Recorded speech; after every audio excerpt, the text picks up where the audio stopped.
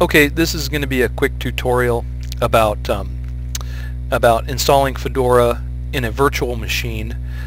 My Windows laptop here, I don't have any partition space to do a dual boot system with Fedora, and there's some options that I could create a dual boot system with by dynamically partitioning the hard drive, but let's say I don't want to do that.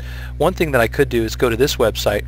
It's virtualbox.org, and it's a virtual machine. You just click download and download VirtualBox to your Windows machine. It'll also work in other platforms as well.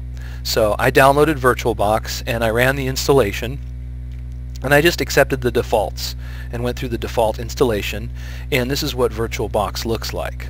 Okay, so here it is, and now what I'm going to do is I'm going to create a VirtualBox to hold Fedora 12. So I'm going to click on New, and then I'll hit Next, and then I'll give it a name. I'll say Fedora 12, and then I'll choose the operating system, Linux, and then I'll choose the version of Linux, which, well, Fedora, the platform of Linux, the distribution of Linux is Fedora.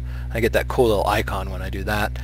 Then I hit Next, and this is the important part.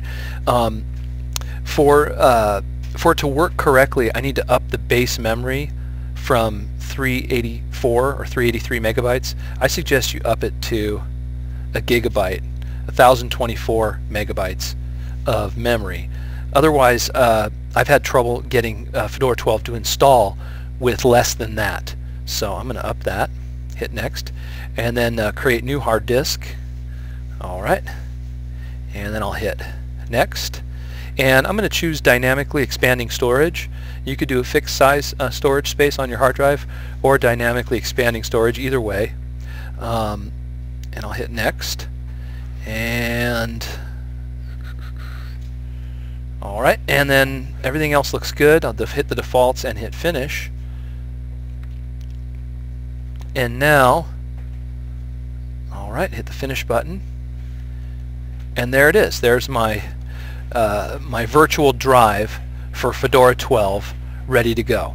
And so now I've got a DVD here with Fedora 12 i386, and I'll just pop that in my CD-ROM here. Right? I pop that in my CD-ROM, and then I will just click Start, and that'll start up this virtual computer. And we'll see what happens here.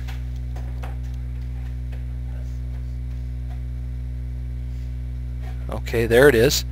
Opens up another window. It's going to try to capture my mouse here, so I'll click OK. To uncapture the mouse, you use the right control button. Do not show me this message again. And welcome to the first run wizard. CD-ROM, next, finish. Okay, accepted the defaults, and once again captures the mouse.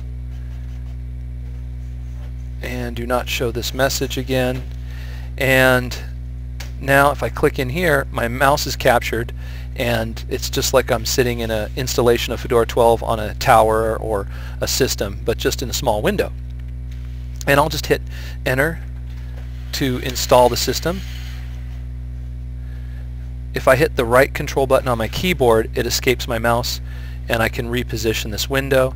These are little tools that show me about how this virtual machine is running. Okay, and then it's running the basic installer here for Linux. Alright, I'm hoping that the Anaconda installer will work. I'm going to skip the media test.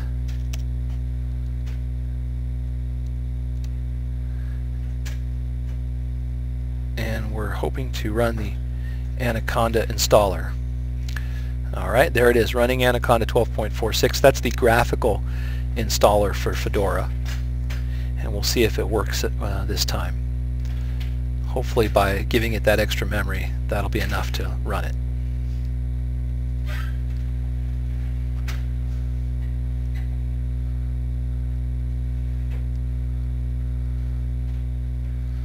Okay. Well, we're getting some... Computer's a little slow, but I've got a cursor here, and it looks like I'm going to be in the Fedora install, and I'll walk you through the installation of Fedora in the next video.